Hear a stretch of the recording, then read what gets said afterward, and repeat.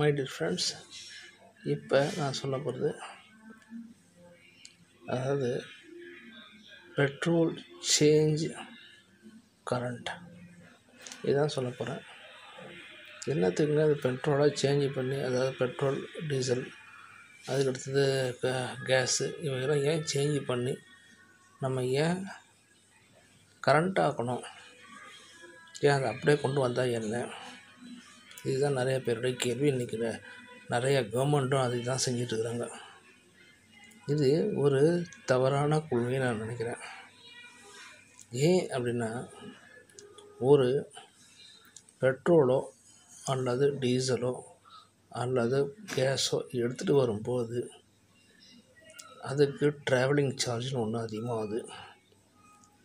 ஒன்று, இது பற்றிக்கக்கூடியது. அதனால் ஒரு பயந்து எடுத்துகிட்டு வர வேண்டியதாக இருக்குது. யார் எந்த நேரத்தில் வெடிக்குமோ அப்படின்ற பிரச்சனை பயந்துட்டு இருக்கக்கூடியதாக இருக்குது. 2, 3வது இதோடைய போக்குவரத்துன்றது என்றைக்குமே ஒரு டேஞ்சரஸ் ஒன்று தான். அது குழாய் வழியாக இருந்தாலும் சரி, அல்லது இந்த கண்டெய்னரில் ஏற்றிட்டு போகிறதா இருந்தாலும் சரி, அல்லது ட்ரெயினில் எடுத்துகிட்டு போகிறது, எப்படி இருந்தாலும் அது ஒரு டேஞ்சரான ஒன்று தான். இது யாராலையும் மறுக்க முடியாது. இதை நம்ம ஏன் இப்படியே எடுத்துகிட்டு போகிறதால அதிகமான அளவுக்கு பெட்ரோலிய பொருளோ அல்லது எரிபொருள், அது பவர் அப்படின்றது தான் சொல்ல முடியும். பெட்ரோலிய பொருள், கேஸு, கரண்ட் அப்படிலாம் சொல்ல வரமாட்டே, எல்லாமே இது தூக்கிட்டு போகிறதுக்கு உண்டான செலவு அதிகமாகுது. அதை நல்லா புரிஞ்சுக்கோங்க. இதோடைய செலவு அதிகமாகுது.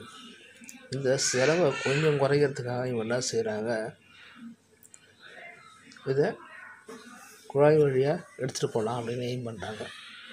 இது ஓரளவு கம்மிப்படுத்த முடியுமே தவிர முழுமையாக கம்மிப்படுத்த முடியாது. இது எப்படி முழுமையாக கம்மிப்படுத்த முடியும் அப்படின்றது கேள்விக்கு ஒரே ஒரு பதில் தான் இருக்குது. அது என்னென்னா, அதை மின்சாரமாக மாற்றிட்டால் அது ஒயர் மூலயமா இன்னும் 4 ஒயர் 5 ஒயர் போடுறத 15 ஒயர் 20 ஒயர் கூட போட்டு அங்கங்கேயும் டெர்மினல்ஸ் போட்டு அதிகமாக நம்ம பயன்படுத்த ஆரம்பித்தோம்னால் மின்சாரம் அதிகமான அளவுக்கு நம்ம கேஸ் அடுப்பு பயன்படுத்துவதை விட மின்சார அடுப்பு, அதாவது இண்டக்ஷன் ஸ்டவ், அதை நம்ம நிறையா பேர் பயன்படுத்தலாம். அது ஓரளவு நமக்கு பாதுகாப்பாக இருக்கும். கேஸை விட இண்டக்ஷன் ஸ்டவ் பாதுகாப்பு. அதாவது இதனால் நமக்கு என்ன ஆகுது, நம்முடைய ட்ராவலிங் சார்ஜஸ் குறையாது, பயம் இல்லாமல் ஒரு வாழ்க்கை வாழலாம். இப்படிப்பட்ட ஒரு வாழ்க்கையை நம்ம தேர்ந்தெடுக்க வேண்டியது நம்முடைய கடமை, நம்முடைய மீன்ஸ் இந்த உலகத்துடைய கடமை. இதனால் பல பொருட்கள் கூட விளையாத ஒரு வறட்டு உலகத்தை தயவு செஞ்சு படைக்க வேண்டாம், உருவாக்க வேண்டாம் அப்படின்றது தான் என்னுடைய தாழ்மையான வேண்டுகோள். இதனால் எந்தெந்த இடத்துல பற்றிக்குது, எந்தெந்த இடத்துல இந்த ஆயில் பட்டதால் அந்த இடமே வறண்டு போன பொருட்கள் கூட முளைக்காத ஒரு இடமா மாறுது.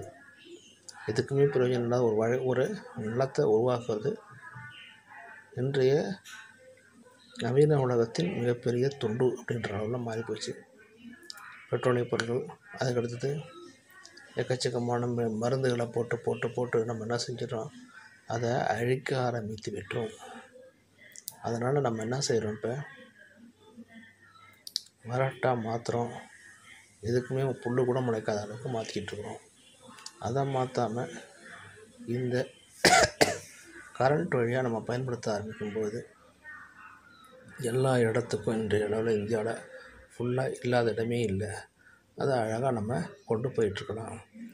எங்கேயாவது ஒவ்வொரு இடங்கள்லையும் நம்ம இந்த கேஸஸ் எந்தெந்த இடத்துல இப்போ இருக்குது, நரிமணம் இருக்குது, அங்கேன்னு பரங்கிப்பேட்டையிலன்னு எடுக்கலாம்.